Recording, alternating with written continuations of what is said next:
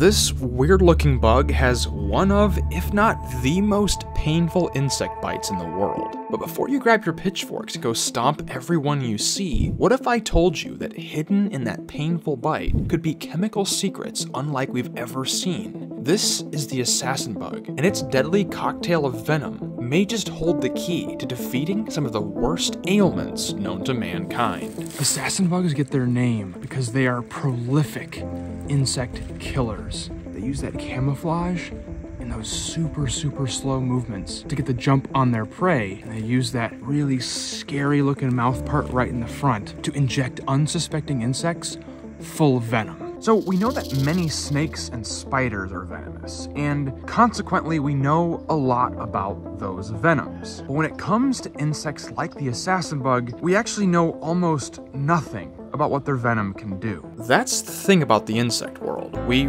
really don't know a whole lot about it. And insects surround us all the time, almost like living in a secret world that runs parallel to ours. It's my mission to uncover the hidden secrets of this world, and it looks like I have my work cut out for me with assassin bug venom. Luckily, I'm a nerd, and I used to be a pre-med student, so of course, I have a microscope or two lying around, and I think this will help us get to the bottom of this assassin bug venom mystery. So how do we get venom from an assassin bug? Besides being bitten, of course. Well, what's great about assassin bugs is if you really aggravate them, they'll actually kind of froth at the mouth with venom. The assassin bug I have here is the wheel bug, one of the largest assassin bugs in the world, and it's a huge female. I need to be extremely careful here because I am literally playing with fire. One wrong move and I'll get an unbelievably painful bite, and these guys can leave serious scars. But if I can pull this off, we'll be able to unlock this fearsome insect's secrets. There it goes, there it goes. Oh yeah, you see that? Right there. That clear fluid is exactly what we're looking for. Assassin bug venom. Let's put it in some blood and see what happens. Before I show you the reaction, this is normal blood.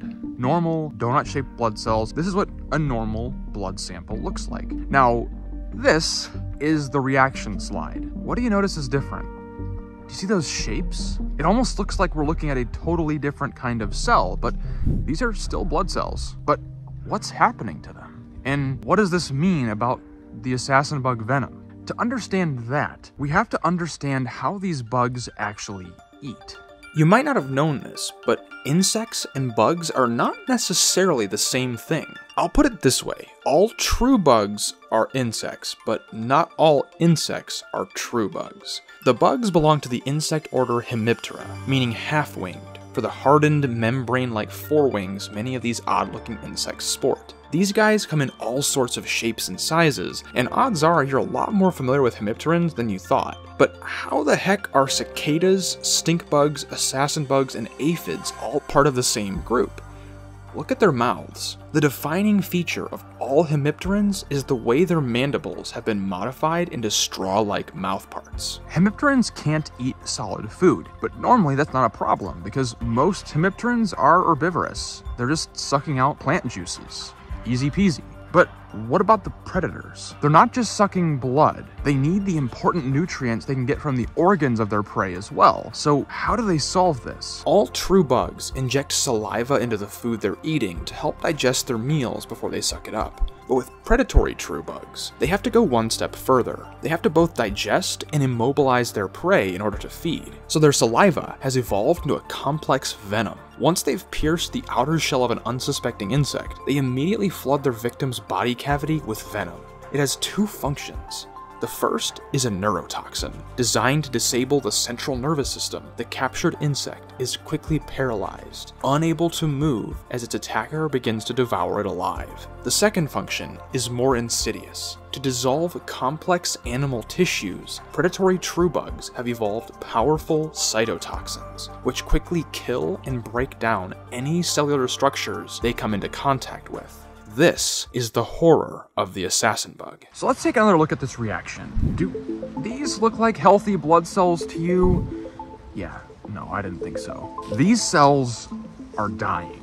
That new shape we're seeing, where they're kind of amorphous blobs with a bumpy surface, is actually a textbook case of programmed cell death, or apoptosis. This isn't like a snake venom that'll pop open some blood cells. These cells are literally being dissolved entirely. This will become a soup of just random proteins and nutrients that were formerly red blood cells. This is exactly how the assassin bug breaks down the tissues of the prey it's eating. And this is scary, but it doesn't mean we should be killing these insects on sight, because there's actually a really incredible medical application for this chemical process. The thing about venomous animals is they may be scary to come across, and their bites may be dangerous, but we actually have a lot of uses for the toxins they create. Snake venoms are used in pharmaceuticals around the world, most notably the way we use copperhead venom to help treat breast cancer. These are one of the most common and consequently most hated snakes in the southern US, and yet their feared toxin helps save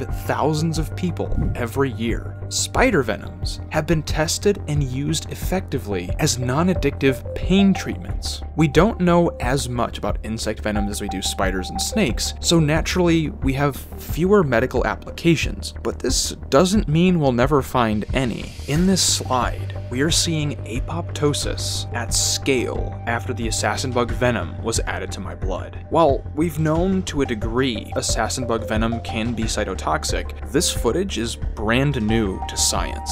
The effect of large assassin bug venom on human cells has never been recorded on video, only in the pain of incidental bites. So what does this mean?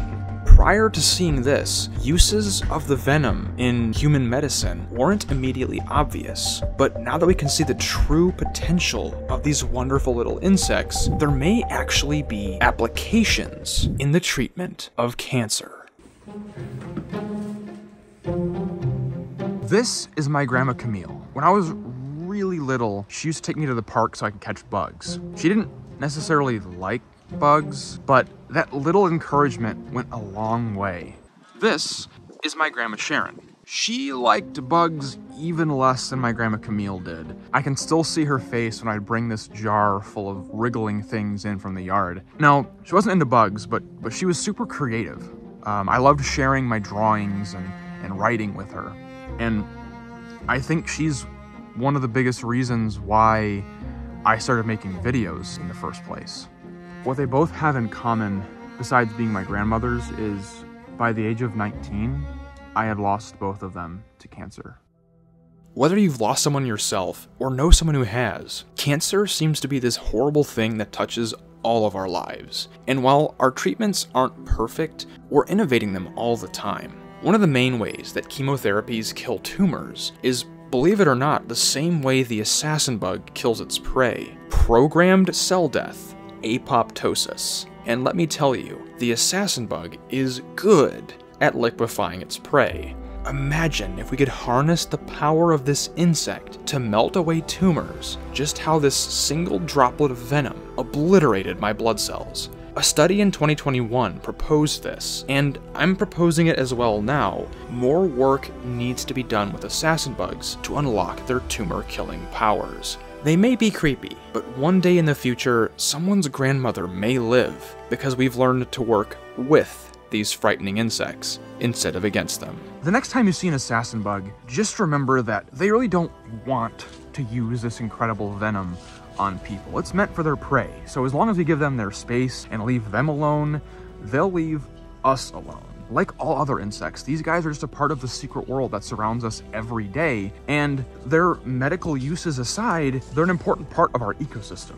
We don't know what the world would look like if these insects were to disappear forever. As of right now, their venom is still very much a mystery, and I'm hoping that we will be able to continue to work and unlock their secrets in the future. But not all assassin bugs are this useful to medicine. There's actually one group of assassin bugs that you really don't want to have around. Their incredibly nasty reputation is absolutely earned. Those assassin bugs are known as the kissing bugs, and if you'd like to learn more about them, check out this video right here. Hope to see you there, but until next time, don't forget to get outside and find your own adventure.